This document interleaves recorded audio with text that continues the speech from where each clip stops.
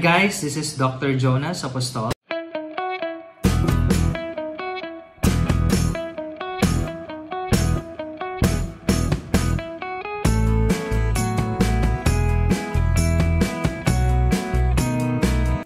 Hi guys, so as you'll know that we have this Ask Dr. J Thursday segment.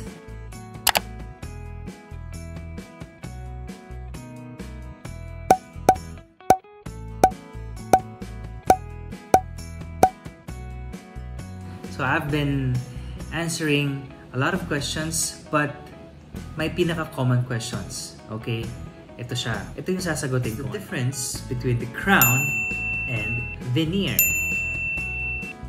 So what is a veneer? Veneer is a minimally invasive procedure wherein we remove the facial surface of the teeth or the enamel so that we can be able to put the porcelain or zirconia material. And also there's composite. But the reason why we do veneers, it's number one reason is for aesthetics. Number two, restoration. And number three is for function. So we have to remember the reason why we do or we want to have veneers in the first place. So with veneers, it's actually more minimally invasive because we don't need to remove the back portion of the teeth or the lingual area or the sides, but we are only focusing on the facial area, sa front lang. So the reason why we extend sometimes yung preparation, it looks like crown, it's because there's a presence of cavities, something like that.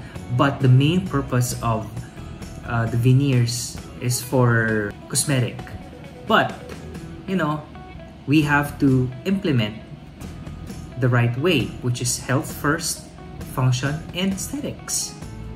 So what are the different types of veneer materials? First, we have the composite material.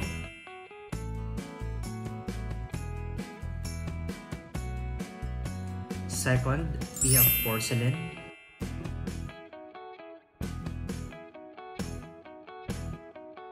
And third, we have zirconia.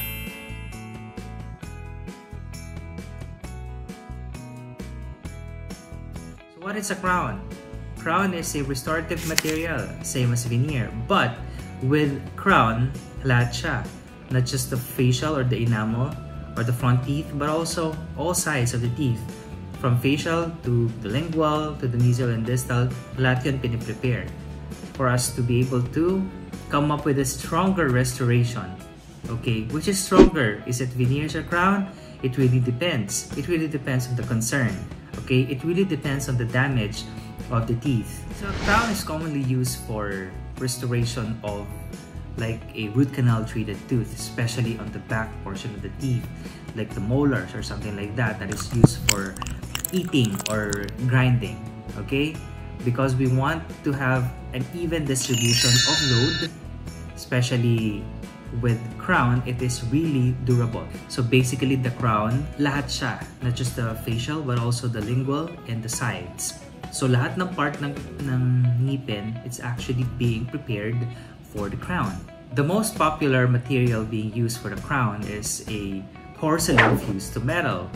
But nowadays, because of the advent of modern dentistry, we have a zirconia material, we have a old porcelain material. So you can have a lot of choices actually, okay? Not just a very stable and durable, but also beautiful restoration. Crown is usually thicker than veneers.